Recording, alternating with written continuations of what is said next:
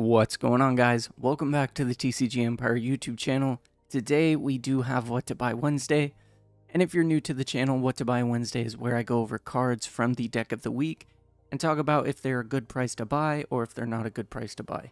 Now this week we do have Lost Box, and this ranges from anything from playing Sableye Charizard to the variants that play Mirage Gate with Dragonite as well as Raikou, all the way to the other fun decks that can play things like the build that we played last week with Zapdos V. So overall, we're going to talk about some cards, and then I'm going to price it out at the end so you guys can get a general idea as to how much the deck would cost to build that we showcased this week, which again was Sablezard. Now, before I start anything, keep in mind this video and this series is not designed for people to buy and collect cards to increase their profit as time goes on. This is from a aspect of a competitive player, and if the deck that you're wanting to build is priced at a competitive point. So the first card that we're going to start with is Comfy. Now Comfy as a whole, it is about a dollar card, 85 cents to $1 depending on what you want to do. Just keep in mind that with TCG Player there usually is only one copy available, so you might have to buy from multiple stores, but Comfy as a whole is priced very well, especially for the Architect. It's a very solid card, and it's the main part of how you get Lost Zone to work. So being priced at only around $1 of card is not bad at all. If you're looking to pick them up now. Market price 92 cents, and even the reverse foil market price is 94 cents. Next card being Sableye. Now Sableye is a bit more, just because it is a rare and it is a holo, so you're not guaranteed one every pack. As you would be with Comfy, you can at least expect to get enough when you open up packs. Now looking at this, we do have the holo foil selected, not the reverse holo foil. So with the Sableye being, since it is the main attacker in a deck and it is a rare, you're looking to spend around $3.50, somewhere in that range if you're wanting to buy from higher end sellers. Or if you're wanting to buy from lower end sellers, as we can see right here, someone that has 4,000 sales, you're looking to spend $3.45. So overall, it's in around the 3.50 range, between $3 and $4. Really good price. Next card being Kramer, again another main attacker. One prize, you can swing for 110, and there's no backfire to it. Looking at this, the cards are only around 35 cents. Keep in mind, there is shipping, so if you are trying to save as much money as possible, try to buy from the same shops, that way you only have to pay shipping once. Looking at this though, it's around 35 cents, not bad at all. This deck as a whole, if you're looking to build at least the list that was ran on on Meta Monday, which I'll blow up right here again, this deck doesn't cost a lot, and I'll show you guys that at the end. Now, those three cards really are the main bread and butter when it comes to the Lost Box builds. The next card we're going to talk about is Charizard, for those who want to build the Radiant Charizard version. This Radiant Charizard is about $6 cheaper than the other art, so they do the same thing. I would recommend buying this one. Now looking at this, you're looking to spend around $4 for the other art as compared to $10 for the Pokemon Go version.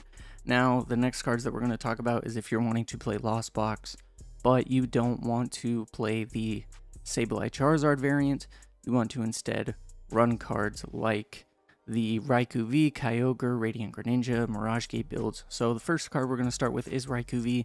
Now Raikou V has had a big price jump compared to the last few days. About 2 weeks ago, it was in the $4 range. Now it's all the way up to almost $7. So if you're looking to pick up a copy, you can look to spend around $6.18, which isn't bad at all, considering it's a main attacker, and it does very well against things like Lugia, and you can hit for 220 damage regardless of weakness, depending on if your opponent has a full bench as well as you. Very good card. If you're looking to pick up 1 to 2 copies, this $6 range isn't bad. It does have a habit of price going up and down within the past few weeks. As we see, May 9th it was up, May 10th down, and then May 11th up, 12th up, 13th and 14th down, and then back up. So about every other day it seems to be that the prices drop and then it goes back up. So just keep an eye on the market, and I would suggest waiting a few days to buy a couple copies But at the same time, with it only being around a $7 card, it's not going to break the bank. There's no way that this card's going to be over the $10 mark. I mean, looking at it even in the 6-month range, this is the highest that it's ever been. So with it being more playable, I would highly suggest buying them now, just because the prices aren't going to really go anywhere. This is probably where it's going to stay for a while, especially while Lugia is in the format. So if you're looking to pick up a couple copies, you're good to do it now. If you're wanting to wait a little bit, it could go down maybe 50 cents or so within the next couple days. Again, just keep an eye on the market. Next card being Kyogre. Pick up your playsets. It's only 15 cents for each card with $1 shipping. So if you're wanting to buy from Diffuse TCG, for instance, you're really looking to spend $1.60 for a playset, and none of them really run a playset of Kyogre. It's mainly 1 to 2, but if you're wanting to have playsets just to keep yourself safe, you can choose to do so. The next Radiant that we're going to talk about is the Radiant Greninja. Now, Radiant Greninja is used in builds that don't run the Radiant Charizard. This card, it's not a bad price to buy at. When I purchased my Radiant Greninjas in the past, I had to spend around the $8 mark. I know people who have spent $5, so considering that this card is good for both draw acceleration as well as being able to snipe 90 and 90, spending about $4.50 on a copy is not bad at all. Now keep in mind, when you are searching for things, they do tell you if it's Japanese or not, so make sure you're not buying.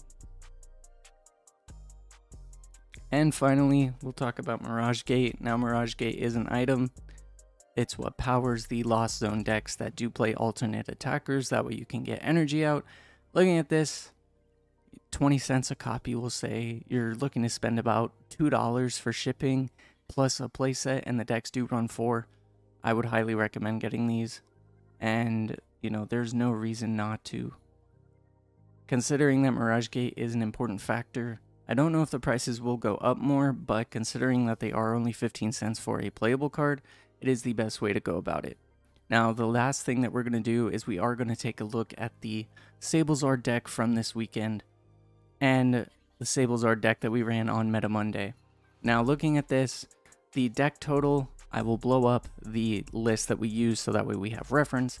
But as you can see, for a deck that is good as well as hard to play, it's not expensive at all. You're looking to spend somewhere between $35 and $45. With the market right now, the median price you're probably going to pay is closer to $40, but getting the playsets of things that you need, like Battle VIP Pass, which go in every deck, Escape Rope, which can be used, the Pokegears, Nest Balls.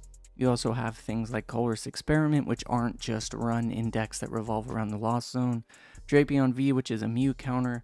Looking at this, spending $40 for a competitive deck that you can do well with as long as you sit down and learn the sequencing is great. But overall, that is what I wanted to talk to you guys about today. The market really is good for Pokemon, so I would highly suggest buying cards that you feel comfortable buying, and also keep in mind that with more and more tournaments coming up as far as League Cups and stuff too, it's never a bad idea to have more cards in your binder in order to pick what you want to play. And considering that Lost Box as a good deck is $40, and if you're wanting to buy every single tech, you're looking to spend maybe around $60 so that way you can have every variant of Lost Box possible, it's very good, especially in a competitive standpoint. But overall, that's what I wanted to talk to you guys about. Thank you so much for watching today's What to Buy Wednesday, and I'll catch you guys in the next video.